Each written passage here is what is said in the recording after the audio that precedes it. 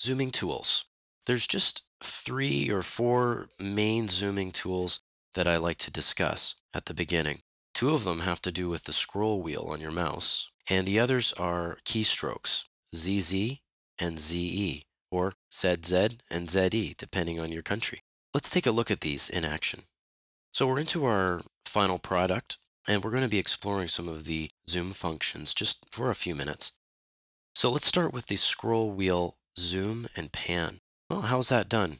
Well, similar to other design software like AutoCAD and others, the scroll wheel on your mouse can act as a zoom function. So if I were to hover my mouse over the microwave and just roll the wheel forward, we would zoom in closer.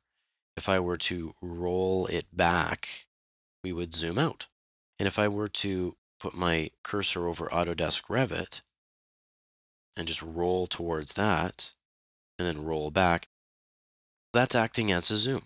What is pan? Well, pan is just changing where we're standing, essentially, changing how we're looking at the drawing. If I just hold down the scroll wheel, which is also a button, you'll see a pan tool come up, and then you can pan your view around and move that all around and get a different vantage point.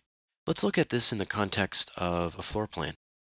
In the project browser, I'm going to double click on level 1, and I'm going to use my scroll wheel to roll in or zoom in to my elevation marker.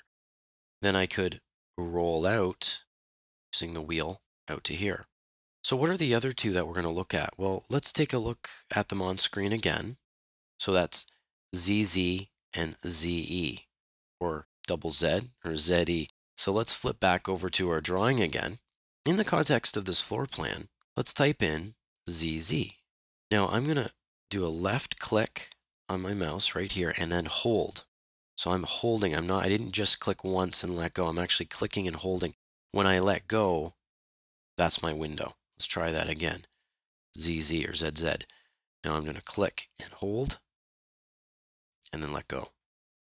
Now, what about if I want to see everything again? Well, now I can go ZE or ZE. Type in that, and now you see everything.